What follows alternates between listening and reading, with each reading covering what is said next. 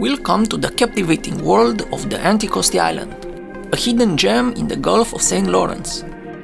Discover its pristine natural beauty, diverse wildlife, intriguing history, and exciting activities for travelers. Join us on this virtual journey to uncover its hidden treasures. Anticosti Island, known as Île d'Anticosti in French, is a captivating island nestled in the heart of the Gulf of St. Lawrence. Located at the confluence of the St. Lawrence River and the Gulf, this island is a natural wonder with an area of 7,892.52 square kilometers, making it the 90th largest island globally and the 20th largest in Canada. Separated from the Labrador Peninsula to the north by the Jacques-Cartier Strait and from the Gaspé Peninsula to the south by the Huenguedo Strait, its strategic location has made it a pivotal point in the maritime history. Through vast size, Anticosti Island is sparsely inhabited, with just 218 residents as of 2016. The primary settlement is the village of Port-Menier on the western tip, consisting chiefly of the keepers of the lighthouses erected by the Canadian government. All of Anticosti Island falls under a single municipality known as Île d'Anticosti. Notably, Anticosti Island's treacherous coastlines, stretching 520 kilometers, have earned it the moniker Cemetery of the Gulf due to over 400 documented shipwrecks in its perilous waters. The largest lake on the island is Lake Wickenden, which feeds the Jupiter River. There are numerous rivers on Anticosti, many of which flow through deep gorges and canyons to the north and south shores. Anticosti Island experiences a subarctic climate, which is moderated by the maritime influence of the Gulf of St. Lawrence, resulting in reduced temperature fluctuations. The island has an average annual temperature of 1.9 degrees Celsius. July stands out as the warmest month, boasting an average temperature of 15 degrees Celsius. On the flip side, February claims the title of the coldest month, with an average temperature of -11 degrees Celsius. Snowfall is substantial, typically accumulating over 300 centimeters in the western and central regions of the island. Now let's talk about the history of the island. For millennia, it was the hunting grounds of indigenous peoples, known as Notisquan to the Innu and Notigostec to the Mi'kmaq. In 1534, French explorer Jacques Cartier sailed its shores, naming it Île de l'Assomption due to his arrival on the day of the Assumption of Mary. Over time, it was spelled differently and remained a part of France's colonial empire. The island's first European settlers arrived in 1680, when Louis XIV gave Louis Joliet the seigneury of the Mingan Archipelago and Anticosti Island, as compensation for reconnoitering the Mississippi and Hudson Bay.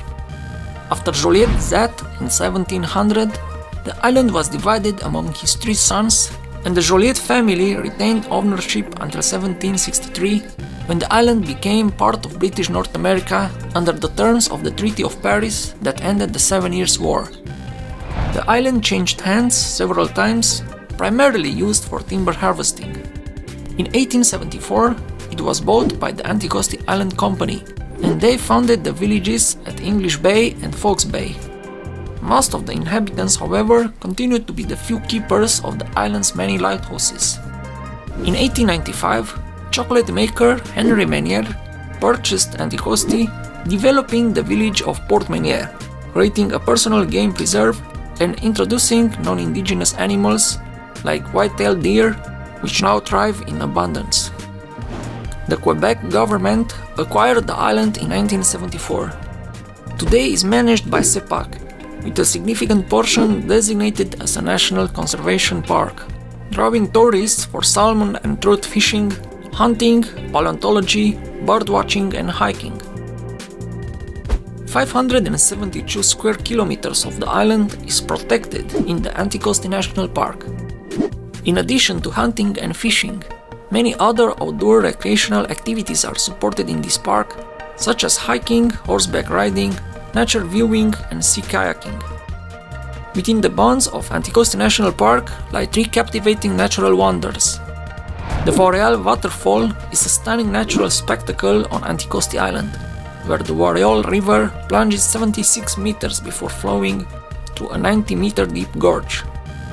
Up north, Tour Bay, also known as Bay de la Tour, offers breathtaking coastal views framed by towering cliffs, making it a paradise for bird enthusiasts.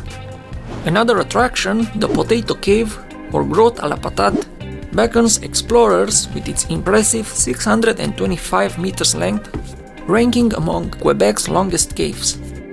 Its name originates from the Potato River, Rivière à la Patate, which in turn derives its curious title from a massive granite boulder resembling a potato situated at the river's mouth.